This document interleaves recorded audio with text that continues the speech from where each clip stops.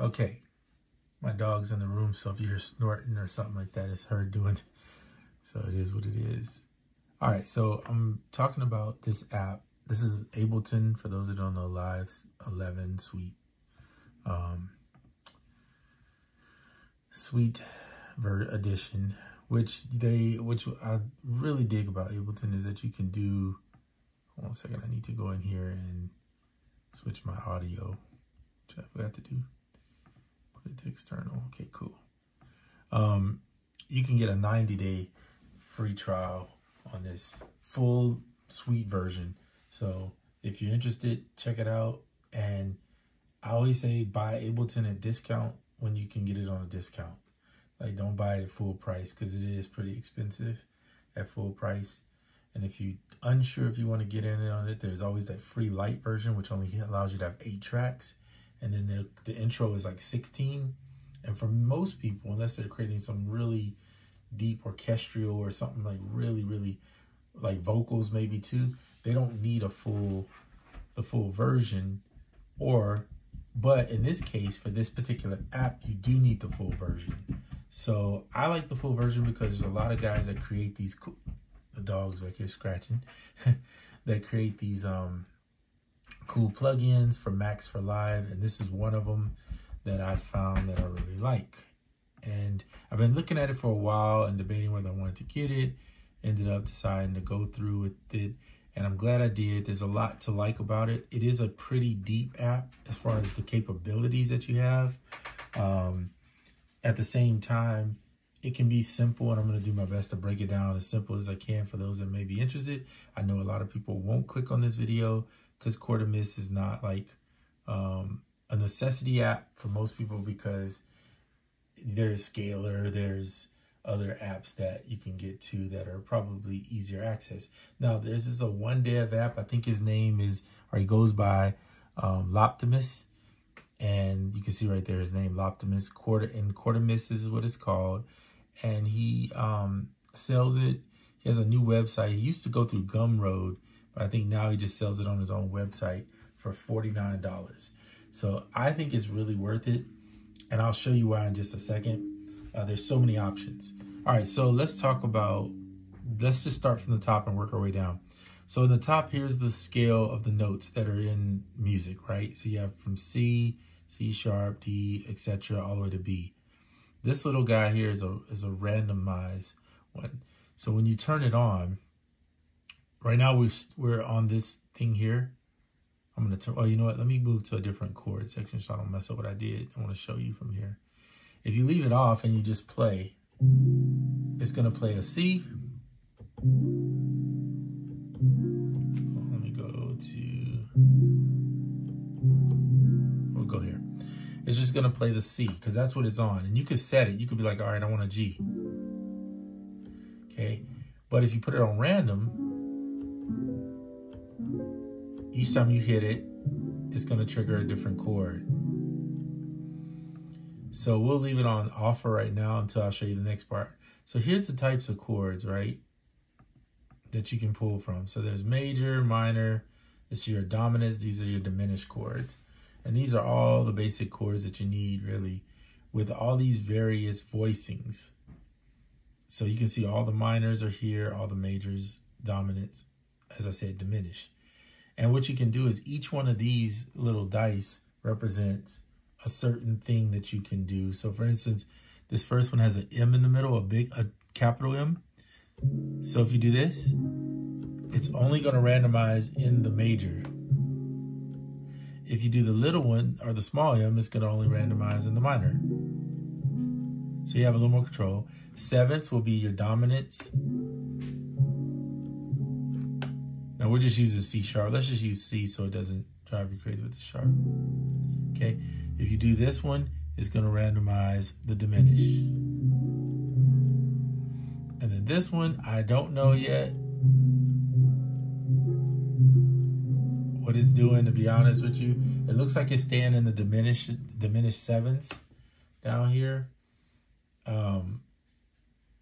So I'm not sure on that one. That one's a little confusing me. This one, though, is the one I probably use the most, and it's just a randomize. It'll randomize between all of them. So what's cool about this is you can sit here and play to your heart's content till you find the C that you want, right?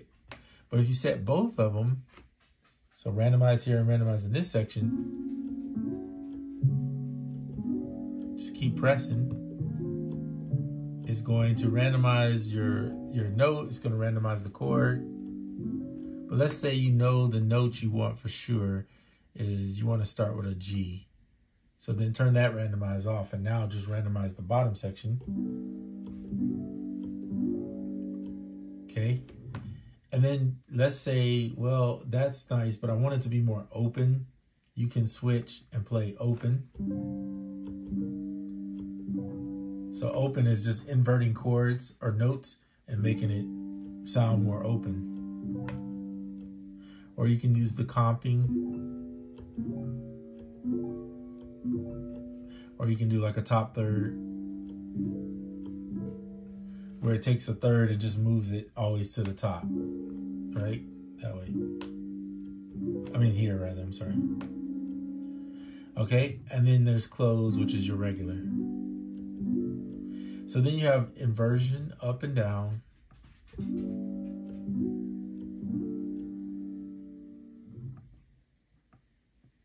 So you can sit there and manually, see me manually moving the notes. So in order for this to work, you would have to hit the stop button, right? And then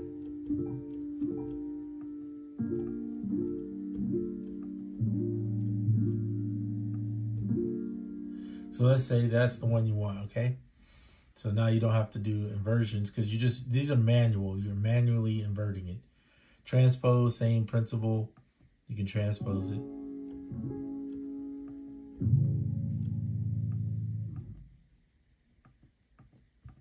Bring it up one, transpose one note up or down, or 12 note right here, semitones. So if you do that, it's going to move way up and bring it back. So it's all these things that you can use to help you come up with a chord. Now, Scalar is different. It has way more features. So I will say it's probably a deeper app, a better app in that essence. But what I like about this one is this is native to Ableton.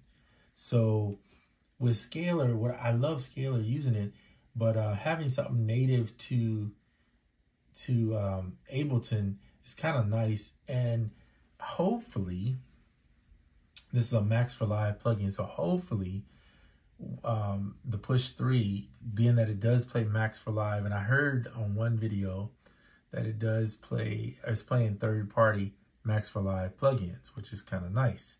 So I'm hoping that this will be one that will work with it. I'm not 100% sure on that. I'm just thinking that maybe that could be the case. Okay, back to where we were. So stack, you can do randomize on stack. So what stack is doing is stacking notes. Like it's adding a layer of notes. So I'm gonna do one. You do double, it's gonna double the double stack. That's pretty much what it is. 3. So you can stack up a bunch of notes, or you can just do a randomize on the stack, and it'll pick it literally randomly. Now, what's cool about this is all these features so far that we've talked about is each of these squares over here represents a key. So you see me pressing this one key right here. It's just playing that one. If I go this one, it's another key. Okay. So that's kind of cool because you can tailor each square and write a chord progression. So let's say like this first one is G, and we want a G minor set with a 9, add a 9. Then you can have the second one go C minor 7 with 11, 9th and 11. So you can make each one of these a chord, and beneath these chords is this red presets. Basically, you're making preset chords. So you'll see in this one I made.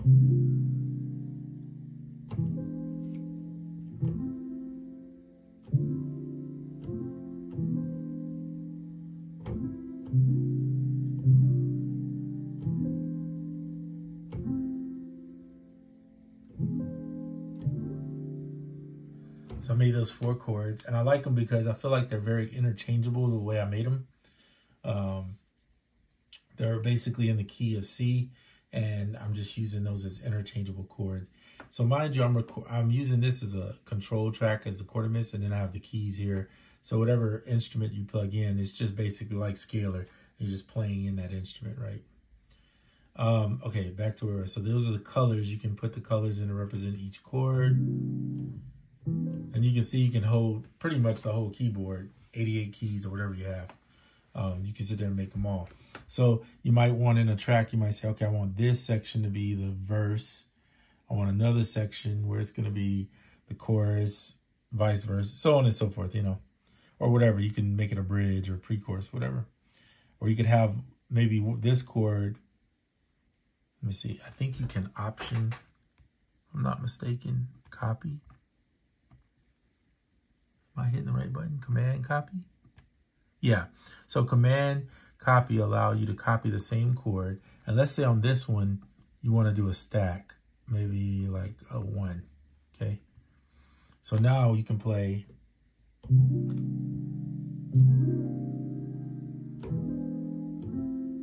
See what I'm saying? So I added in the stack right there,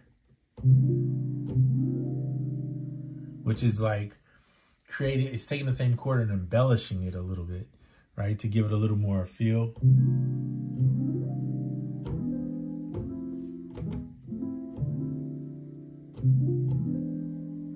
It's just really cool. So you can have those embellishment chords that run the same as these and just embellish them with a stack. So like for instance, I'll just show you another one. I'm gonna copy this one here, and then I'm gonna put a 3 on this one. So that sounds like.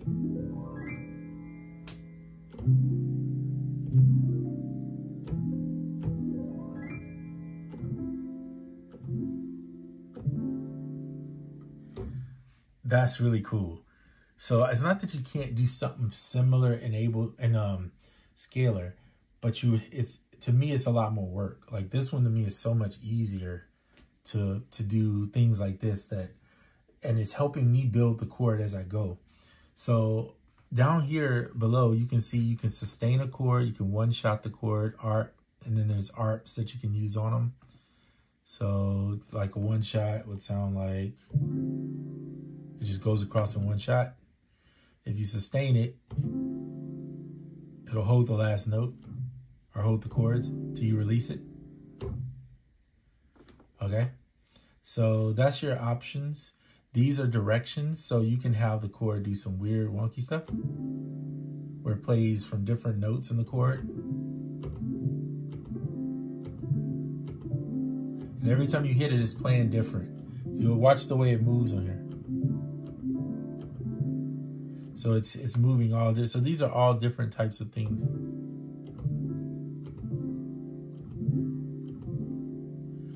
I mean, it's just crazy, all this stuff, but I'm just going to leave it for now here.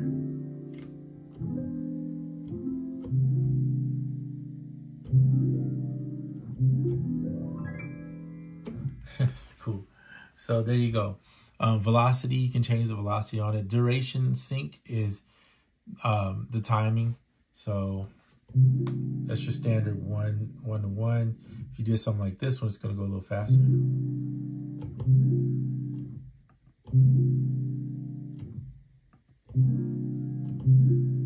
So timing and stuff on the sync.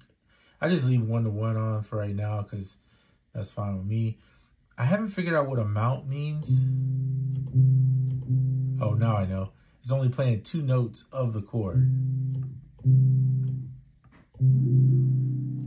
So I'm going to just do select. If you pick these numbers, it's going to play that many notes within that chord. So if you pick more than the notes that are in the chord, it's going to just play another. It's going to go back and play one of the other notes. Okay. Presets. I already talked about that. Pitch. So you can pitch the notes if you want, and then you can do like these groups, internal groups. And I haven't really messed with any of this. Some of this stuff I may use down the road, but I'm not really worried about it so much right now. I like the ability, the way it creates and allows me to put the chords together. I like the fact that it's a built-in scalar plugin, Ableton plugin.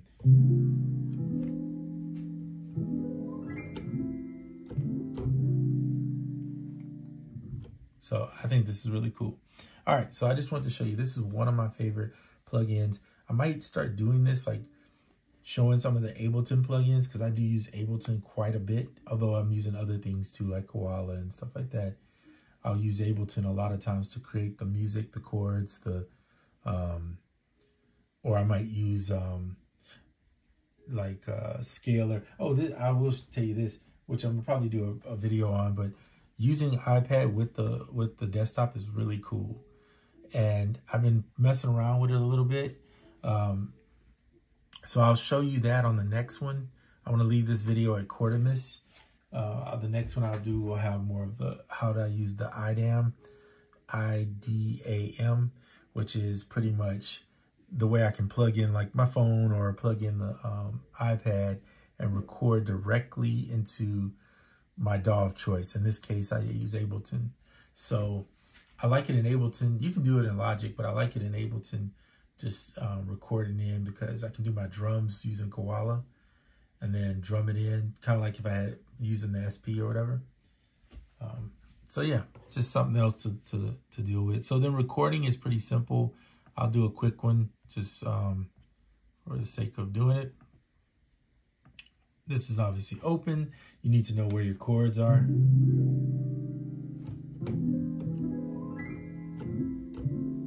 So I might use these embellished chords to make an intro, right? So let's do that. Here, I'm gonna set this timing for, and I think, if I'm not mistaken, it follows the host time. Because that would be pretty bad if it didn't, right?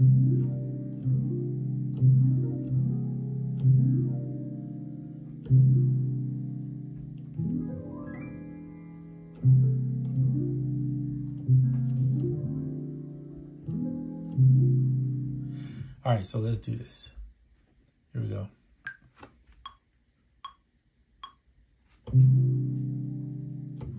You know what? It might be good to turn on the metronome so I'll know what I'm playing to. Let's try it again.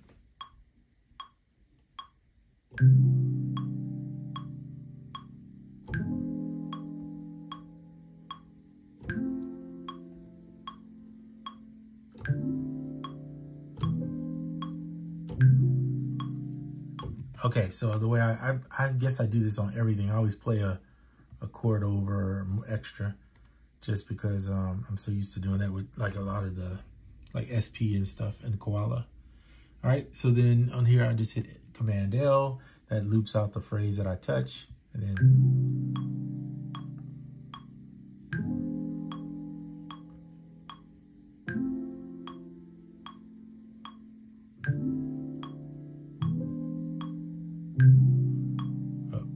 looks like it caught that note. Delete that.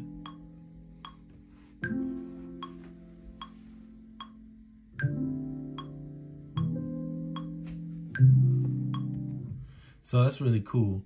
And then like if I was gonna say, okay, this is gonna be one part of it, then I might come over here, remove the loop, and then play that other thing that I was telling you about.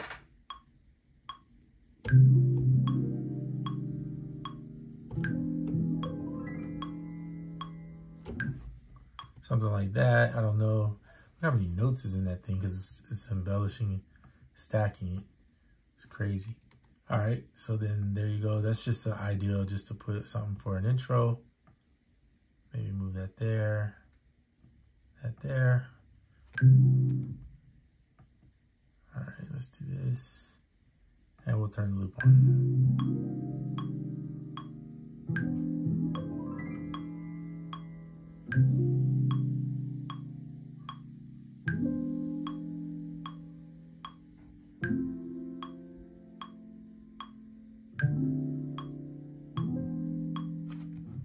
Right? So there you go. Kind of a quick way to get into a song and do something. Hit tab. Yeah. And I just wanted to show you that. So CHORDimist is the name of the app. And it is a MIDI. Why does it not let me see it? Oops. get there.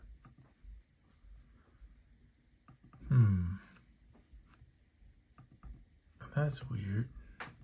So usually in Ableton you have a thing here to let you open the window.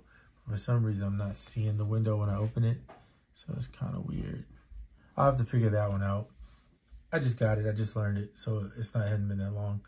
All right, so that's it for this video. Until the next one, I'll show you some stuff with the using the IDAM feature if you want to use your iPad into your computer. All right, I'm out.